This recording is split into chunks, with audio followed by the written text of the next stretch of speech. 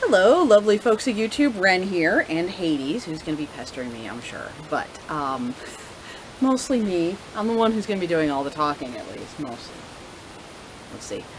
Anyway, I wanted to do another book review for you. This is a very important book, at least as far as I'm concerned. If you are planning on any kind of green witchcraft, herbalism, herbology type practice, this is a must-have book. So I know I've talked about Cunningham's Encyclopedia of Magical Herbs and how it's like a phenomenal beginner book.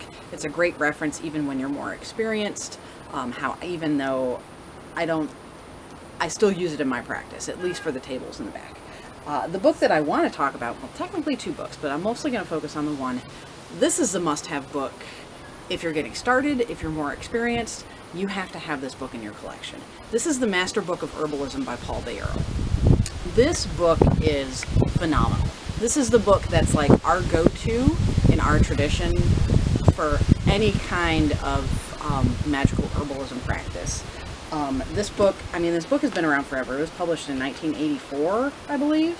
And really nothing has come out since then to surpass it. It's fabulous. So if you're just starting out, if your experience with Green Witchcraft is like Paige Vanderbeck's Green Witchcraft book or Erin Murphy Hiscock's Green Witch, those are very beginner books. Those are like the 101 books. This is your 102 book. It's going to teach you a lot of stuff that those books don't cover that are really necessary to advance your practice. So there's two parts to this book. It's truly a masterclass in herbalism, magical herbalism. Two parts to this book. The first part is, he calls it the remedial herbal, and that's focusing more on the actual medicinal uses of the herbs. So in that part, he's going to teach you how to do herb harvest, how to store it, how to make things with your herbs. Your tinctures, your infusions, your decoctions, your poultices, all those things that are traditionally used in medicinal uses. He's going to teach you how to do that in this book. And then there's a big chunk of section on the herbs themselves, which talks about some of the lore, and the remedial, which is the actual uses, the medicinal uses of the herbs. It's like, what was it, pages 53 to 166, so it's over 100 pages of just herb information in this book, in addition to all the other stuff, which makes this book round out at over 400 pages. It's a chunky book, chocked full of information. So the second part of this is actually talking about the magical uses. And that part is going to be talking about, herbs as a magical practitioner. So it's going to give you things like the astrological correspondences of the herbs, planetary correspondences, how these herbs correspond with different tarot cards, how these herbs can correspond with different gemstones and crystals. And then, of course, magical uses of the herbs, how to make things like incense, magical oils. There's a whole section on making an herbal amulet and the associated rituals that go along with it. Just all kinds of stuff like that.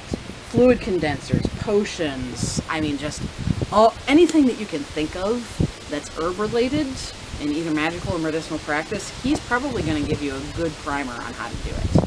So, phenomenal book. Pretty much a must-have. He also has a pretty extensive appendix as well. You can see there's like about 40 pages worth of appendices here, giving traditional herbal classifications, listing herbs by some of their common names or alternate names and what they could mean, planetary correspondences, things of that sort. It's a really extensive book. Now the other book, this one here, the Compendium of Herbal Magic, as you can see, it's even bigger.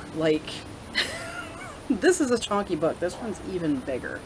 This one's newer. This is newer. It's from like 1998. This one's about 500 pages. This one is just a reference on the herbs themselves.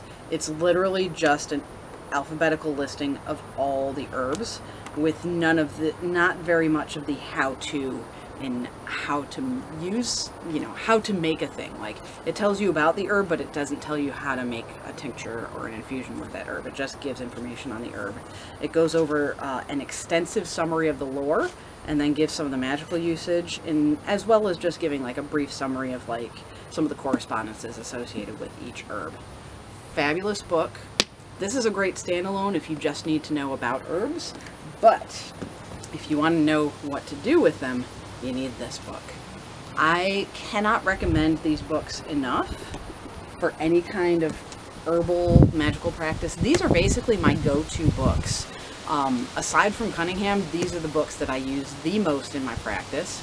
I'm actually kind of surprised that more people don't know about these books because they've been around forever. I mean, we're talking about 84, we're going on almost 40 years that this book has been out, and nothing is better than this one. 40 years, and nothing better has come out yet.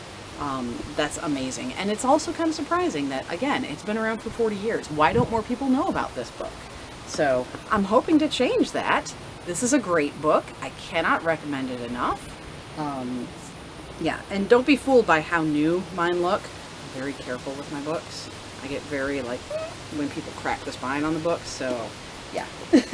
They actually do get a lot of use despite how they look, so don't be fooled by that.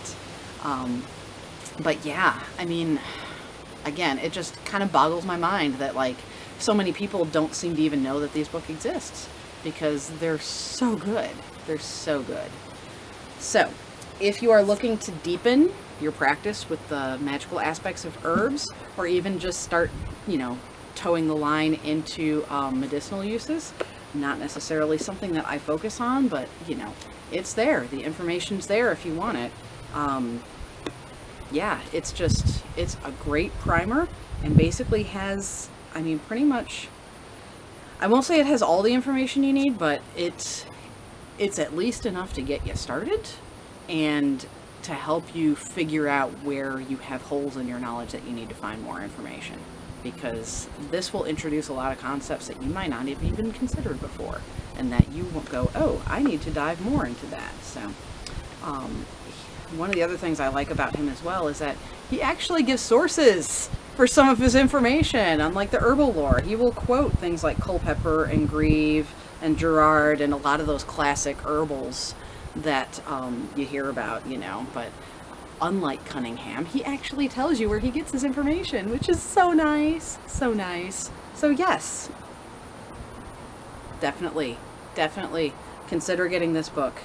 Highly recommend it if you want to do any kind of serious green witchcraft. So that's what I have for you today. Hope this video finds you well, and I will see you again soon.